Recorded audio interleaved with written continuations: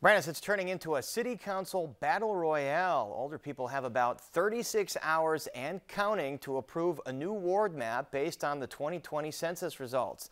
But if today's rules committee meeting is any indication for when that proposed map might be released, looks like it'll be a rough few days. WTTW News reporter Heather Sharon joins us now with more. Heather, first of all, remind us what's at stake Wednesday and why that's the deadline. Well, state law since December 1st is the day that the city council has to draw new boundaries for the 50 wards based on the 2020 census, which found that Chicago's Black population dropped 10%, its Latino population rose 5%, and the Asian American population soared nearly 30%. So it's a very different city than it was 10 years ago, and the wards have to reflect that.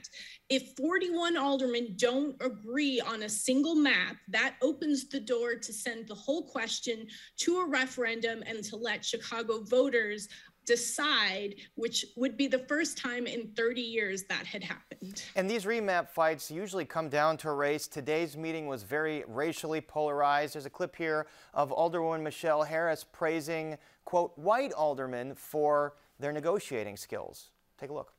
So I think it's wrong to characterize it as a process just for a certain group of people, because 36 or more people have been in that space and created a map.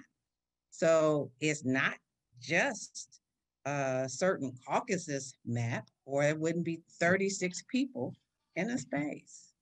Heather, what's she getting at here? Well, in every remap effort except for this one, and including this one, the map has been drawn behind closed doors, which has given specific aldermen a chance to choose their own voters while at the same time punishing their enemies and boosting their allies. That has broken down because the Chicago City Council's Latino caucus is insisting that the map have at least 15 wards with a majority of Latino voters. They say it's necessary to reflect Chicago's growing Latino population and make sure they have adequate political representation. Now, at the same time, the Chicago City Council's Black caucus is determined to create as many wards as possible with the majority of Black voters. Now, they have 18 wards now. They said they're willing to settle for 17 wards, but that's still not possible because this is a zero-sum game. When one racial group gains, another will lose, and that's why this is going to come down to the wire late Tuesday night, right before the deadline. Certainly a legislative game of chicken here, and here's a X factor, Mayor Lightfoot, and today you asked her whether she should step up and weigh in on this process a little more. Take a look. The process, I think, has been very tough. There's a lot of emotions that are built up on all sides. I think that people need to come to the table, play the long game, and get something done. Whether the council is going to be able to get themselves organized in a way that makes it happen, I don't know the answer to that. Very quickly, Heather, do you know what the mayor's going to do?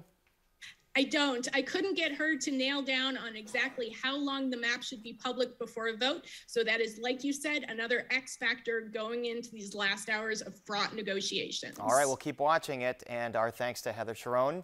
And you can read Heather's full story on our website, WTTW.com/news.